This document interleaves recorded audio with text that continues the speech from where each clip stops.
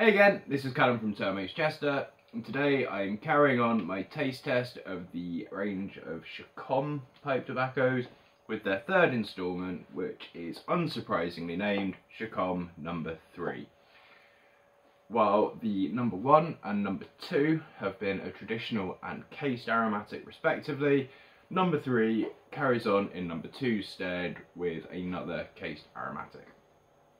However, this time, while the 1 and 2 followed quite a similar pattern, at least with the base of the tobaccos, the number 3 strays off slightly with a base tobacco that is primarily black Cavendish, double fermented black Cavendish for extra smoothness, combined with red and gold Virginias and just a tiny pinch of Burley. As you can hopefully see, it's quite a shortcut mixture, which means it's very, very easy to light and crucially keep lit as well. As I said, it's a cased aromatic, so the casing they've used in this case is vanilla bourbon.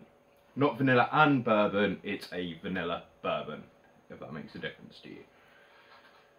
And personally, I think it's really, really good. It's definitely much more prominent on the casing than the number 2 was. You can taste the tobacco in this, but because of the dominance of the black Cavendish in it, it's very creamy, very subtle, and you do just get this occasional hint of tobacco in with the casing. But like I say, it's very creamy, occasionally bordering on a little bit chocolatey, but it's not the main flavour here, but it is still pleasant. As far as the casing goes, I mostly get vanilla from it. I've got to admit, I don't get a huge amount of bourbon taste from it.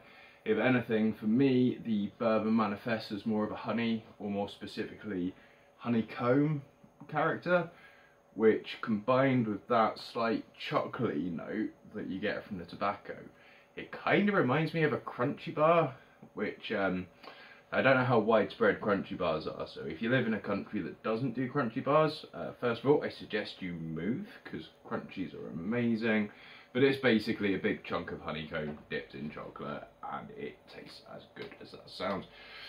So before this turns into a review of crunchy bars, I'd definitely say that's the main thing you get. It's this nice, crisp, honeyed sort of taste, with the vanilla just giving it a bit of creaminess, and then a slight chocolatey note from the tobacco itself. With blends like this as well, where the casing's the most forward thing, they do naturally run the risk of being over sweet, sickly, overwhelming, but I'm really happy to say that isn't the case with this one. The creaminess from both the black Cavendish and that vanilla offsets the sweetness nicely, and if anything you then get that kind of like crisp, sort of sweeter note as well, but it never gets too sweet. Having said all that, I would say this is definitely more tobacco for sweet tooths out there. If you're more into your natural tobaccos and your savoury ones, this might not be the one that converts you. But if you do like things sweet, like I do, I definitely recommend giving it a go. If you do want to try it, it's available as always at turmeaus.com. If you do try it, I hope you like it. Don't forget to let us know what you think. And if you like these videos, don't forget to like, share and subscribe for more in future. Until next time, thanks for watching, and I'll see you soon. Cheers!